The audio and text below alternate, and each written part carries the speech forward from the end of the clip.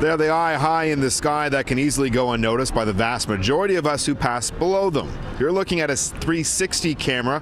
There's 31 of them along King Street from Bathurst all the way to Jarvis, as well as on streets to the north and south of us, and they're being used to collect volume data as part of the King Street pilot project. It was all different modes, so pedestrian, cyclists, transit vehicles, cars, trucks. So we were able to get that data of numbers of each mode that was going through the intersection, and then we were able to use a comparison. So, for example, to look at how pedestrian volumes increased on King Street as a result of the pilot, or how transit ridership increased as a result of the pilot, cycling, how it increased or didn't increase as a result of the pilot. They were extremely helpful. We used some other technology as well. We used GPS and we used some Bluetooth readers to look at travel time, but in terms of volume, it was our critical data set.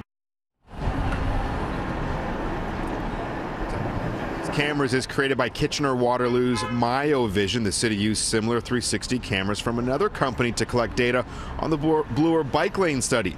Now, these current cameras for the pilot aren't just on King. We found one at Spadina and Adelaide, where they're being used to track vehicle volumes on nearby streets as a result of the pilot.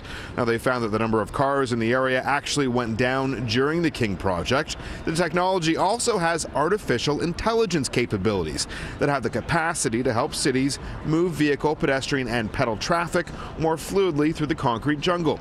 City staff say they will absolutely use this type of technology as we move Toronto into the future. We're looking at lots of different technology, of which this is absolutely one, and I can certainly see that we would use them in the future. We really use the King Street project to leverage an investment in some of this type of data collection service.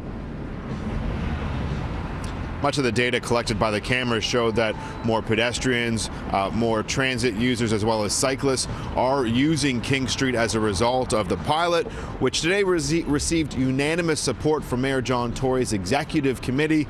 It will go to a vote in council 1 week today.